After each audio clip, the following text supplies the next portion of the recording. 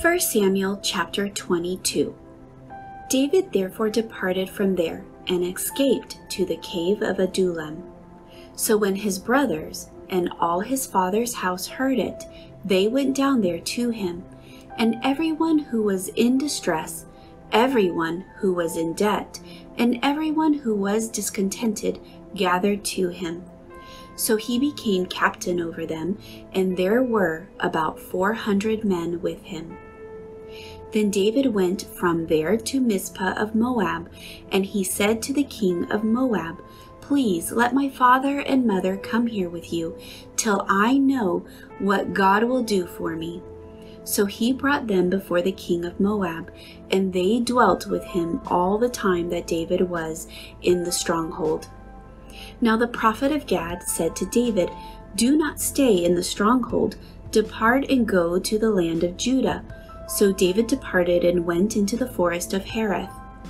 When Saul heard that David and the men who were with him had been discovered, now Saul was staying in Gibeah under a tamarisk tree in Ramah, with his spear in his hand, and all his servants standing about him. Then Saul said to his servants who stood about him, "Hear now, you Benjaminites, will the son of Jesse give every one of you fields and vineyards, and make you all captains of thousands and captains of hundreds?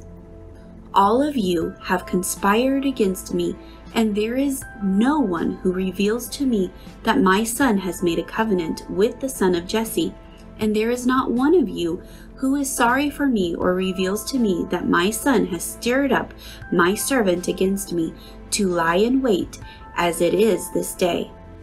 Then answered Doeg the Edomite, who was set over the servants of Saul, and said, "I saw the son of Jesse going to Nob to Ahimelech the son of Ahitub. And he inquired of the Lord for him, gave him provisions, and gave him the sword of Goliath the Philistine.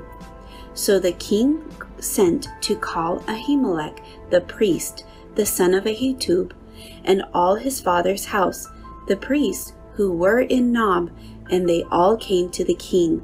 And Saul said, "Hear now, son of Ahitub." He answered, "Here I am, my lord." Then Saul said to him, "Why have you conspired against me, you and the son of Jesse, in that you had given him bread and a sword, and have inquired of God for him, that he should rise against me to lie in wait, as it is this day?" So Ahimelech answered the king and said, "And who among all your servants is as faithful as David, who is the king's son-in-law, who goes at your bidding and is honorable in your house? Did I then begin to inquire of God for him?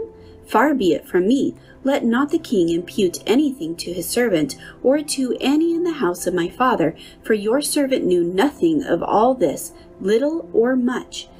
And the king said, "You shall surely die, Ahimelech, you and all your father's house." Then the king said to the guards who stood about him, "Turn and kill the priests of the Lord, because their hand also is with David, and because they knew when he fled and did not tell it to me." But the servants of the king would not lift their hand to strike the priests of the Lord. And the king said to Doeg, "You turn and kill the priests." So Doeg the Edomite turned and struck the priests, and killed on that day 85 men who wore a linen ephod. Also Nob, the city of the priests, he struck with the edge of the sword, both men and women, children and nursing infants, oxen and donkeys and sheep, with the edge of the sword. Now one of the sons of Ahimelech, the son of Ahitub, named Abiathar, escaped and fled after David. And Abiathar told David that Saul had killed the Lord's priests. So David said to Abiathar, "I knew that day when Doeg the Edomite was there, that he would surely tell Saul, 'I have caused the death of all the persons of your father's house.' Stay with me, do not fear, for he who seeks my life seeks your life, but with me you shall be safe."